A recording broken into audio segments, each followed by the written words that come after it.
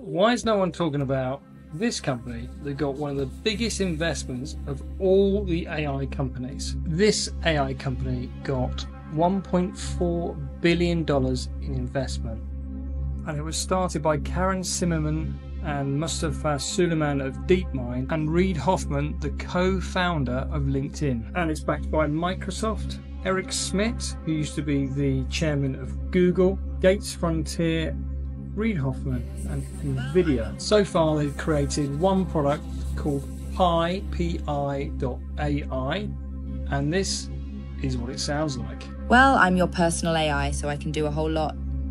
Some of the things I can help you with include getting information on any topic, finding and recommending things like books, movies, or restaurants, providing health and wellness advice, helping you write and draft documents or emails, answering your questions,